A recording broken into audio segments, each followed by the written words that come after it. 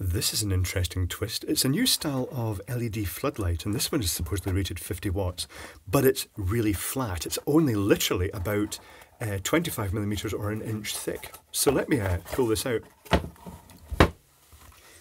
It came through the post pre-mutilated. The first thing I should test with this is actually whether it's steel or aluminium. The magnet is not sticking. It all seems to be the bracket for the wall mounting is steel, but the rest of it appears to be an alloy, so it's not magnetic. The front of it has well, there is no reflector. It really is basically, it looks like a cob chip. Presumably it's a driverless chip, the one that has a driver on board. And then it's basically a lens over the top of that. It's very thin. Look how thin it is. That's ridiculous. It's super flat. And the construction appears to be in two sections. It's got the front section and then this sort of rectangular plate at the back. I wonder if this is just extra heat dissipation. I'm guessing it is, because if this is actually 50 watts, then it will need that extra dissipation. And the picture on the box claims, well, it shows it all dripping with water, but looking at that now, the gland at the back here, I'm not overly convinced that's going to be waterproof, if that's just a sort of grommet that's been pushed into the metal. But the front does look like it's got a sort of O-ring seal around it. So let's start by doing obvious tests. Let's check to see if it's earthed. The size, although I suppose ultimately it is super flat, and that's the main thing that makes it look different, but the size doesn't seem to... Oh, it's earthed, that's nice. The size just seems small for 50 watt when you're used to another, the typical 50 watts now. Let me see, hold on, I've got another 50 watt here. I've got a 50 watt here for comparison, and it's huge, and it's got the box in the back. It's just enormous, because it's got the electronic ballast in the back. The driver. So now I've checked that that's earthed, let's plug it in. Let's bring in the hoppy meter. The flickery hoppy meter, because of its low pulsed modulation. There we go again. It's multiplexing speed. And I'll also bring in the quick test, so we can connect into this easily. Because this thing has the little... Oh, actually, no, I can't, because I'm not going to earth. Because this is this little set of connections for live connections with speaker terminals, nice. I have to put this death adapter in just to get the spacing. That's why I use that when I'm plugging this in. So let's hook it up and see what its power rating is. What do you reckon? Is it going to be 50 watts, or is it going to be 5 or 20 or some random value? So in goes the earth. Make sure I get them in the right way. That would be unpleasant if I didn't. In goes the neutral and in goes the live. Let there be an explosion. Oh, you know what? I'm pretty sure I ordered the warm white, but I could be wrong. Visible flicker from that light. Feel the heat coming off the front of that. 52 watts. Now, I wonder if this is going to be one of the ones, the driverless chips that... driverless LEDs, well, they say driverless LEDs, it's got a driver on the board, that will self-regulate with temperature. I may leave that running for a while and actually see what happens. The power factor is 0.9, which is very good. That kind of alludes to just series arrays of LEDs. And it might be the type of light that switches... there's two types of approach they use here. One is to have all the LEDs in series, and the chip in series actually acts as a sort of almost like a variable current sensing resistor. And the other approach is to switch them in groups to ride the sine waves, so that as the forward voltage of the first group reaches and it starts coming up to intensity, when it reaches a certain threshold, it switches the next group in, and it makes it a longer string of LEDs, and it means that it's lit for a longer period in the sine wave. So it's met its 50 watt rating. That's pretty impressive. You could feel the heat radiating from the front. I wonder how hot that's going to get. I'm almost inclined to say that was such a small flat case, I'd only rate it at 20 watts dissipation, but you just never know. I'm going to have to try that. I'm noticing these are hex, so I'm going to have to bring in my more diverse screwdriver kit. Let's have a wee wild guess at this one. Missed. What about the next size up? Oh, that's better.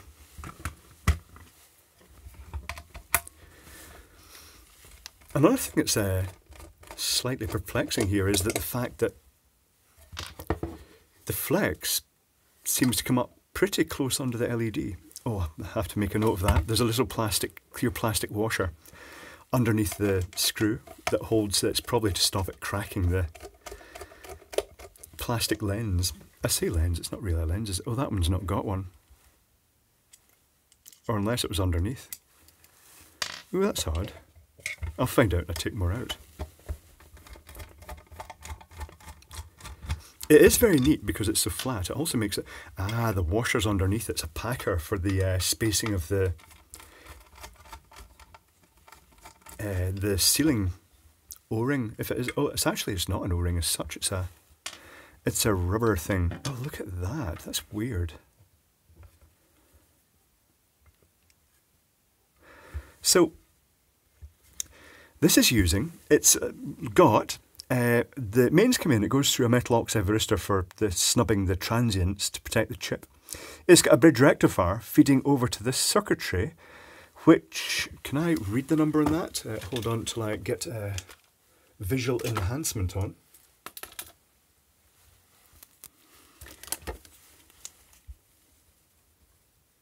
It's kind of covered in a gel, which just makes that a little bit harder to see. I should put those little washers to the side before I lose them. I'm quite perplexed at the way the cables here. Do you know, they've sat this onto a piece of aluminium and the cables that is coming right up the back of that and then folding over. That doesn't look like a very good design. The earth wire comes over to the side here and it's screwed onto that position there.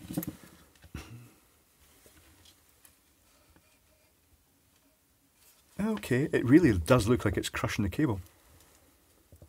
I shall explore that further though.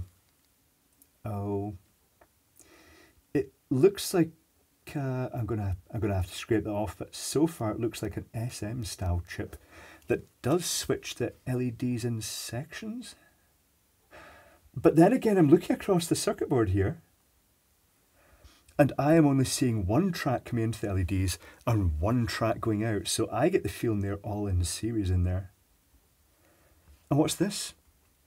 What is this component here? Right, I'm going to have to explore this a little bit more. I'll be back in a moment.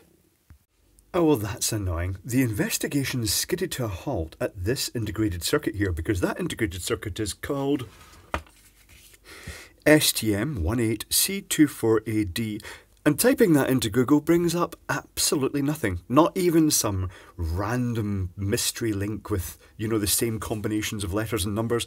Nothing. Absolutely zilch. That's kind of rare, actually. I was thinking, has something gone wrong here? Because nothing came up on the screen.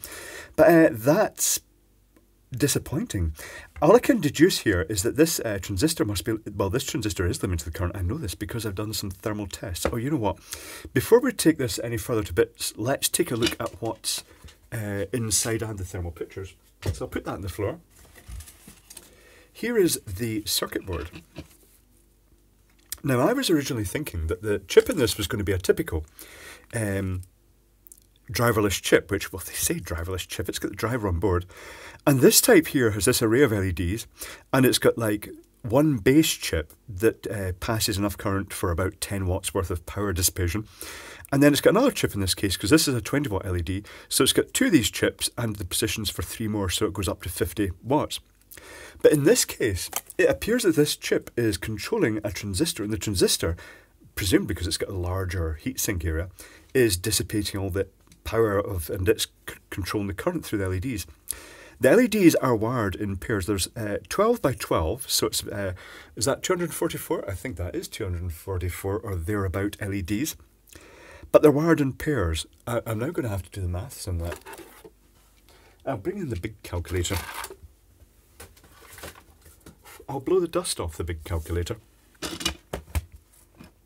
So big calculator is in chat.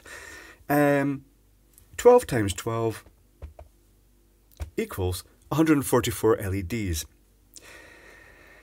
If you multiplied them times 3 volts per LED typically, it would come to about 432 volts, which is actually too high for this sort of mains voltage. Even the peak mains voltage isn't going to reach that. So divided by 2 gives a more manageable 216 volts on our 220 to 240 volt supply.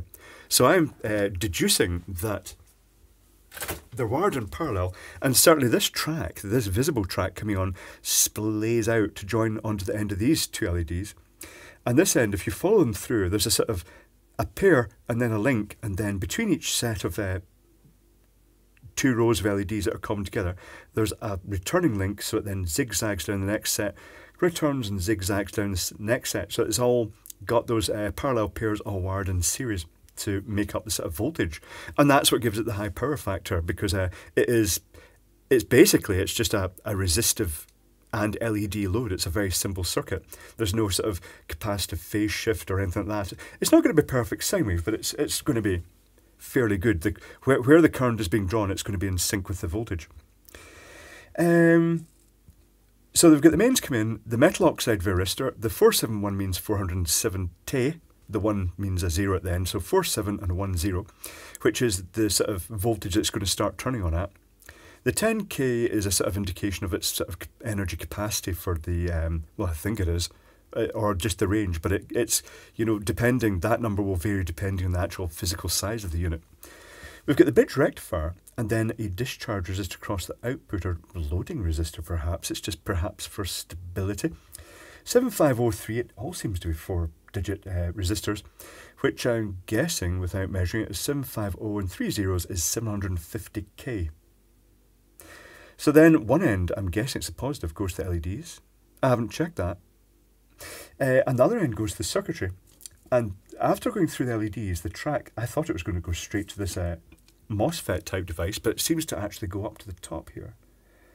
And I see pairs of resistors here, 2.2 ohm resistors, a pair. That might be a current sense for controlling this chip, which then drives this. But how does it drive its power? I'm guessing these two capacitors might be in parallel, and they might be a small power supply for that. Without knowing what this chip is, it's very hard to say. The big transistor type device does not have anything marked on it at all. It's just a blank component. Very odd. The thermal images. This is the front of the light, and it came up to about 58 degrees Celsius. Actually, probably close to 60 in the sort of hot spots around the side. The temperature monitoring happens within these little this little box area, so you can zone it in. The cursor will automatically go to the hottest part. The back of the case, it's a bit disturbing. It goes up to about 70 degrees Celsius, and that means that this plastic flex, I mean, I'm pretty sure this flex is just ordinary PVC. Does it have a temperature rating on it? Not that I'd necessarily believe that. It's rubber. HO5RN. That's better. Okay. That's not bad. Right. It's got the flex coming in the back here through that little gland. And also notice, well, we'll take this completely to bits afterwards. I'll rip this out. The front of it, the LED. Now, notice only got 3 fixings, and then the cable comes in under here. So they've only used 3 fixings, and you can see that in the back. If you look at this back metal plate, I thought initially that that was actually sort of stuck on in such a way that the actual LED was mounted directly onto this plate, but this is effectively just a secondary heatsink fin, and it makes it more rigid. You could theoretically, the lower power LED, get rid of this back plate completely. It is just seemingly for heat dissipation, because it's the aluminium panel with the louvers sort of pressed into it to allow air to circulate around them. And it matches the case itself, this bit that also has that pattern to allow air to flow in and out and just increase the cooling effect. But that means that the area without a screw, the chip has a position for a screw, but it's not used there. And there is a bias in the heat to it towards that side, suggesting that because it's not clamped down at that side, and you can see the screws are actually having a positive effect in, you know, helping take that heat away because they're much cooler. Well, relatively cooler. They are quite cool, actually. That is very much representative of the heatsink temperature. But that one missing there, there's a definite bias. And the hottest bit is that, the transistor. The transistor was running at 108 degrees Celsius, which, that's quite hot. So it really is the main limiting component. There is a tiny bit of warmth in the integrated circuit, but that's probably just... oh, actually, you know what? I'm not even seeing sense resistors glowing hot here. That's quite odd. I thought the sense resistors might have been warm. But having said that, if it's a very low sense voltage, that won't be such an issue. So the question is, what voltage is it using to drive the... If that is a MOSFET, it usually requires a voltage about 5 to 12 volts to drive the gate. So is it a MOSFET? I'm not really sure. Without, as I say, knowing what that chip is. And I tried various searches for similar chips by searching for component arrangements, and I couldn't find it, which is odd. Again, you know, many of these things, it's such a specialist chip for the lighting industry, they never anticipate it ever being made available to typical Westerners, unfortunately. So they don't put the data out. And it may also be very new, because this is a very new light. It's got the 2017 date, and this is 2017. So let's take more to bits. Let's take these screws out. So I know already that there's a aluminium plate behind this with that bit cut out it for the cable coming in, the cable. It just looks so tight in that area. So how is this going to come out? Is it going to come out easily? It might not. It might be kind of stuck down. Let's bring the Poundland special screwdriver in and try and lever this. Oh, it's moving, it's moving, it's moving. Right, okay, that's not inspiring, is it? The cable is literally, let's chop that off. Snips. Those aren't snips. Those are long nose pliers. Where's my snips? There's my snips.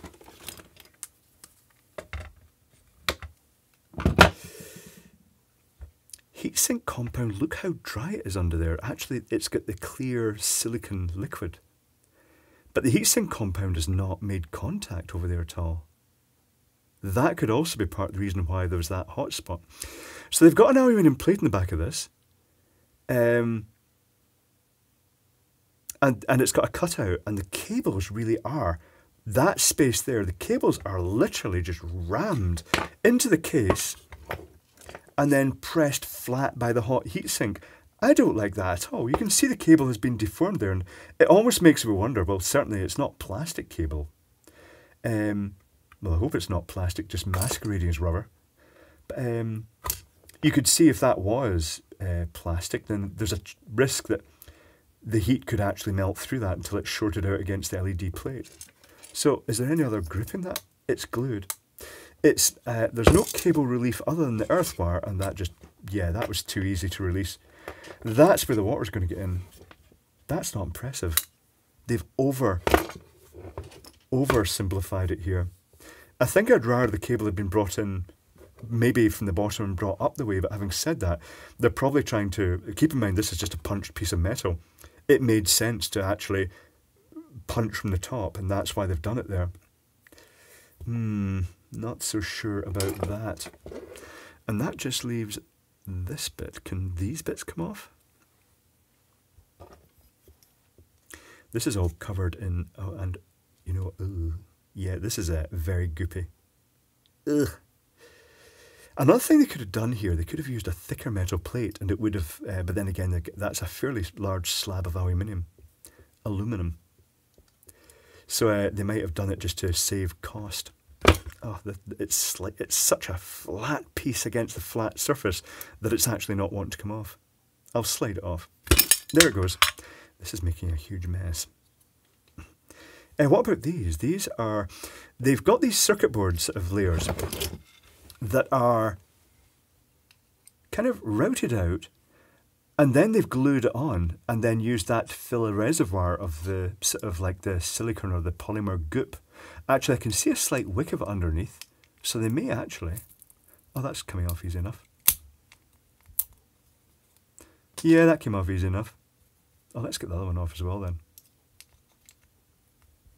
I really should clean my fingers at some point.